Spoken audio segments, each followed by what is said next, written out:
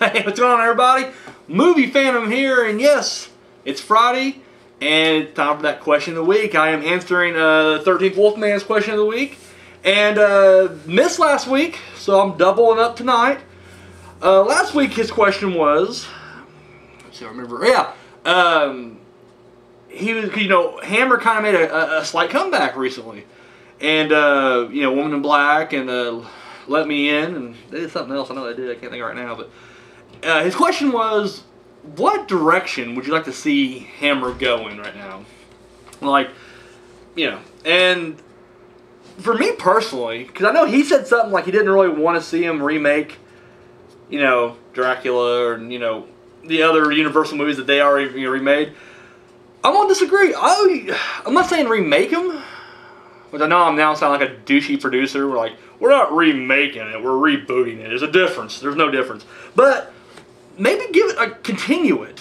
I guess you're sort of rebooting it because you're setting it in modern days, but, acknowledge that, they're picking up from the old series. So I would love to see Dracula, another Dracula, today. Keep it gothic, though. I mean, that's a thing that, because even the Hammer ones that took place in modern day, I know Satanic Rites of Dracula and Dracula AD 7 or 1972 AD, something like that.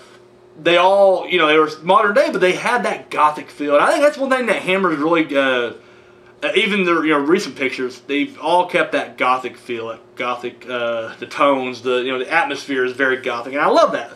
And that's something that the old school Hammer, did very well. So I would love to see another Frankenstein. Maybe have Frankenstein's, I guess, grandson, great grandson. I don't know. Someone in the bloodline, pick it back up and just do another Frankenstein. I would love to see, Curse of the Werewolf, another Mummy movie. I mean, let's just raid the back catalog for Hammer. I would love it, but don't stop doing what they're doing now. Keep making fresh and original stuff as well. But yeah, I would love to see him hit up some other stuff. Like I said, really just keep the same direction they always have. But yeah, just make it more modern day, I guess. So that's my question, from last week. Now this week, apparently, Rob Zombie's been talking about he wants to do a sequel to Devil's Rejects. So he was at 13 Wolfman asked, do we really want to see a sequel? Would we want to see a sequel or a prequel or anything else like that? Overall, I'm gonna say no. Honestly, Devil's Rejects is like one of the best movies of all time. It's a perfect fucking movie. There's no reason to, because like you said, and this is I think this is the thought of a lot of fans' minds even, is it ended. It had a very conclusive end. I don't want, I didn't play the video game, but I was told that the Scarface video game, it starts with him, after he got shot up, and he falls into the fountain or whatever. It just starts with, him raising up and then, going, and really? That's the most ridiculous fucking, thing I ever heard.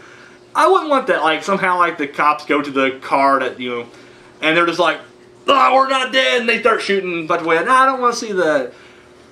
Now, I will say, if Rob Zombie just says fuck it and goes with it, he's just like, well, I'm doing it anyways, I would not really want to see a sequel per se, but maybe I hate to keep using the word a reboot, but almost like a Devil's Rejects Next Generation. I mean, let's face it, they're whores. Every one of them was fucking around and shit. So I guarantee there's some offspring. There's some Firefly clan offspring out there. So I would like to see, maybe the next group, because it took place in the 70s or whatnot. So let's see what that group's up to, 80s or 90s or whatever, as they grow up. And, yeah, let's just take it in a different direction altogether. Now, I'm sure the fans, it's one of those things where I think fans don't want to see a sequel, but at the same time, no matter what you would give them, they would hate it anyway. No matter what. Or even the ones who wanted a sequel, they're like, oh, I love to see a sequel. And then whatever you give them, they're going to be like, well, that's stupid. I wouldn't want to do that. But, no, I think that's the best way to go, is literally let's, let's do the next generation, if you will. Which I know it sounds cheesy. Once again, I'm against it. My initial thing is just no. But if he's going to, let's pass the legacy on. Now, I know he wants to put his wife and everything. That's cool. I'm one of the guys who agree. I'm cool with that. I like Sherry Moon's Zombie in his movies.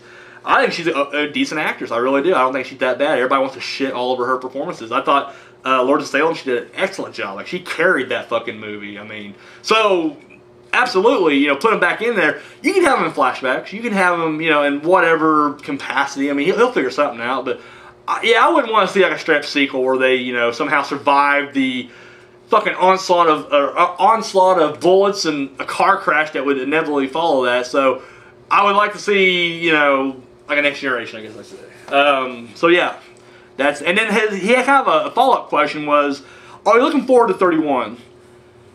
With Rob Zombie, I'm pretty much a huge fan. I'm not gonna lie. Now I know we've already discussed this. You know, I'll backtrack here. House of a Thousand Corpses, I really liked. I will agree with you. It was just basically directing wise. I feel like with Rob Zombie, his movies, the direction gets better. Now I'm not saying the story will, because I do think Devil's Rejects is his best movie. Now it's his second feature. But direction-wise, oh, it gets so much better. Like, so I don't fault him too much for House of a Thousand Corpses. I feel like, you know, he was a rookie director. He was just seeing what worked. And once again, he had a background in directing music videos anyway. So, I figure he just kind of took what he had from there and carried it over. And then he learned from that. So when you see, you know, Devil's Rejects, which once again, you know, one of the best movies ever. Anyway, I'm talking all time. Like, I'm a huge fan of Devil's Rejects.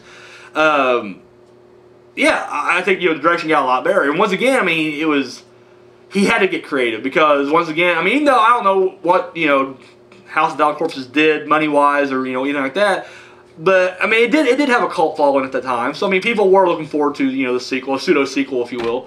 So, yeah, no, I mean, so he changed it up. He definitely changed the style around completely.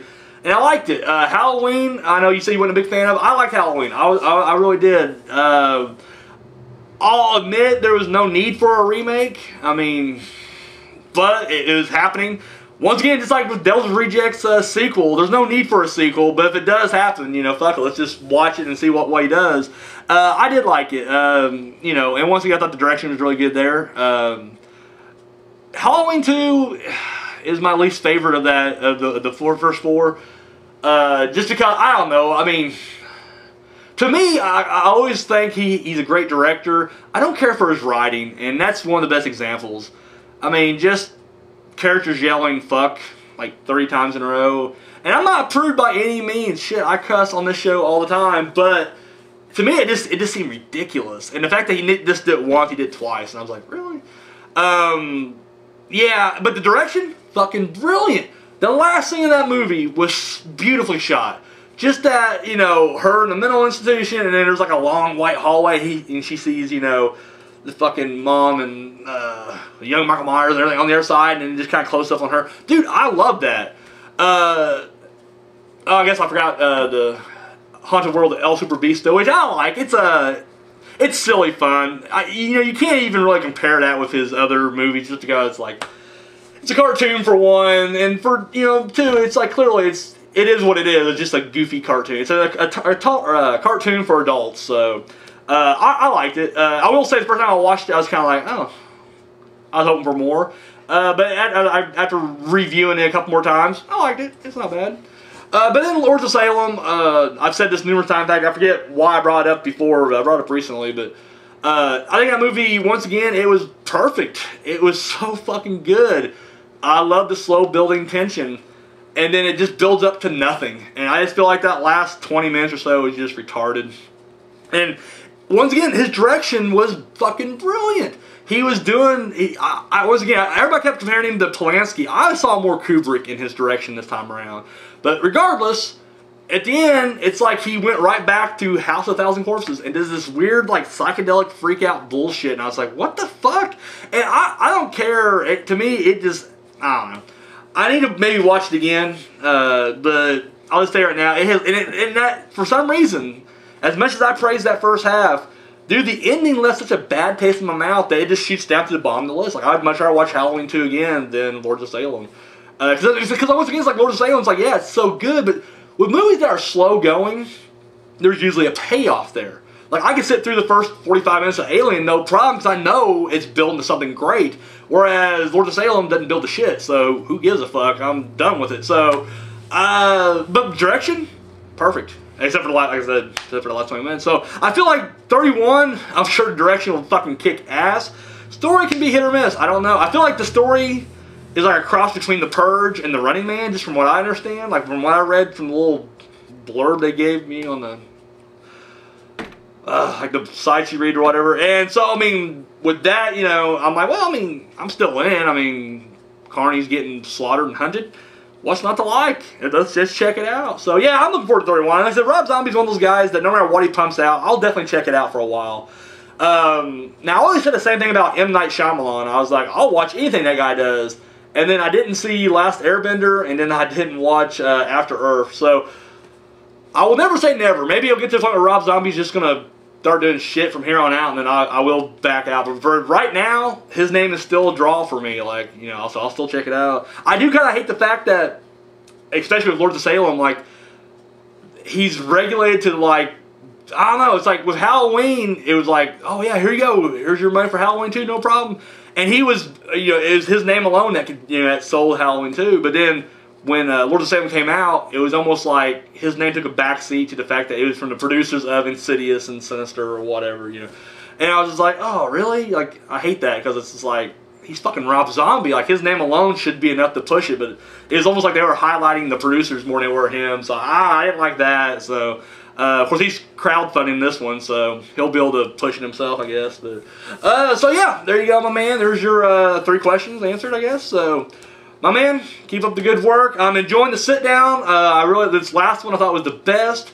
Yeah, I'm actually going to watch one of your videos here in a second. I'm going to watch your compound fractured thing. So, everybody out there, I'm sure if you're watching my video, you are already subscribed to him. But in case you're not, 13th Wolfman, check him out. I mean, good guy, knows his shit. Like, this guy knows his movies hardcore. So, I mean, check it out.